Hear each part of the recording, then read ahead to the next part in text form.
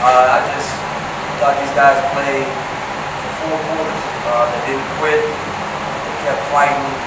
See the encouragement on the sideline from coaches and players. Just proud of these guys, the way they just kept hanging in there, kept hanging in there, kept hanging in there. They really trusted and believed in each other. And I'm just proud of this group.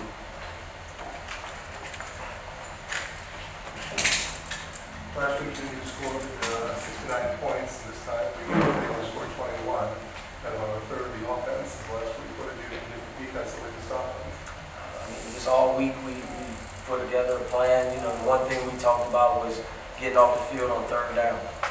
And that's something we stressed all week is, you know, I thought our guys played hard last week.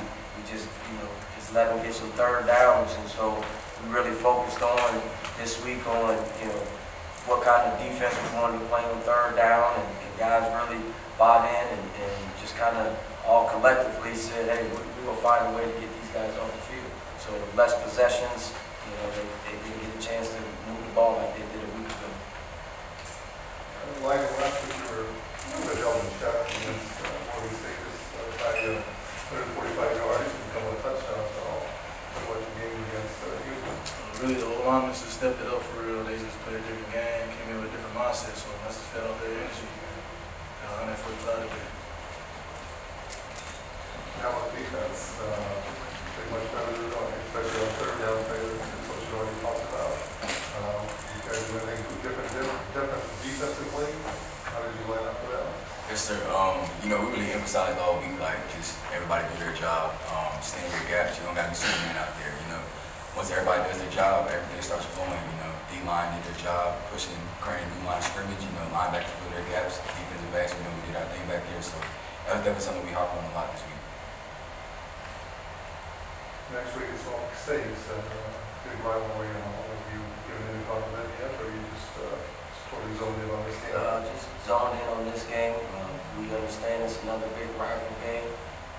They got to about 12 o'clock tomorrow to enjoy it, and then we'll get ready for them. You know, we talk about being 1-0 on Saturday, so we're 1-0 this Saturday. All we're going to do is get ready for that one. We know how big that rival game is, and we'll be ready to go. Anybody else have any questions? Coach, for the second straight game, you know, your third down conversion rate's over 50%.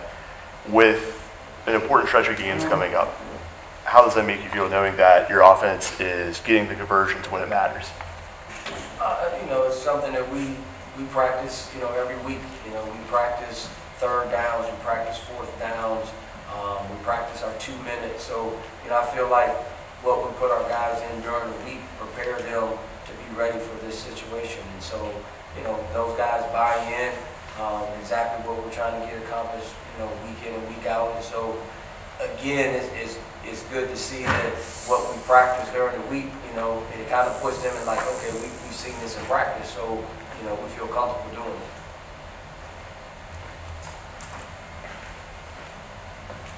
Last week and a little bit again this week, you alternated quarterbacks a little bit. Chris had a good game rushing as well as passing, but when Malcolm was in, he moved the ball out of the field too.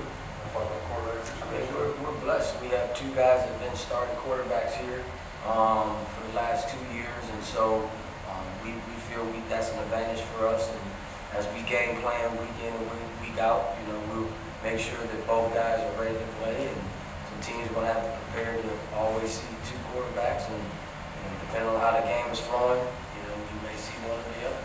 Sometimes you'll see both. Any other questions? If not, Thank you.